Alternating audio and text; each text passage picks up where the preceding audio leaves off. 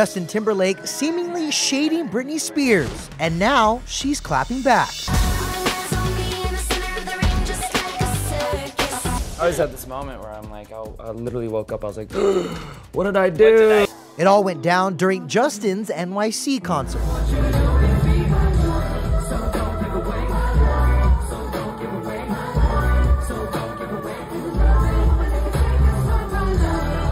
A fan capturing the moment where he made it clear he's not on an apology tour. I'd like to take this opportunity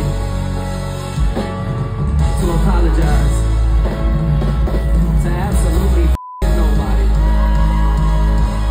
The video went viral and Brit's fans were quick to come to her defense. One fan tweeting, "You're pathetic. Bullying Britney is what you did to build your career, because otherwise without her, you wouldn't have one, and you still continue to do it."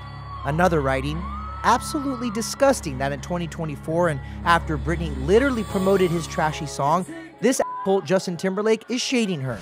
Well, it seems Britney caught wind of it too, sharing a message of her own on Instagram, writing, "Someone told me someone was talking shit about me on the streets. Do you want to bring it to the court, or will you go home crying to your mom like you did last time?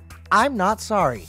As for what Brit's no longer sorry for, it all started last week when Justin released Selfish, his first solo track in 6 years. So if I get jealous, I can't help it.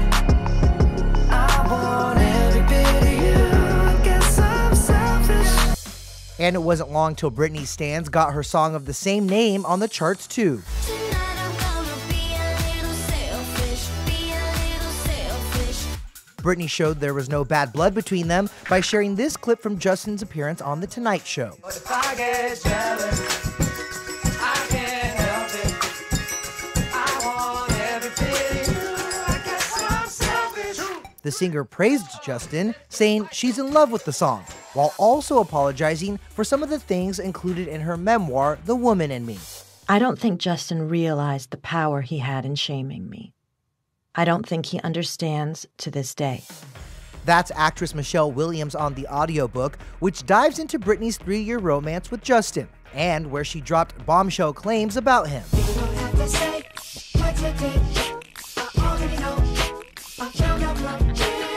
May I just say, on his explosive album and in all the press that surrounded it, Justin neglected to mention the several times he cheated on me.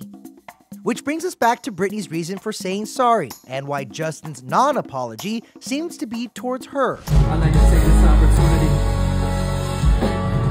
to apologize to absolutely nobody. Britney has since deleted her apology.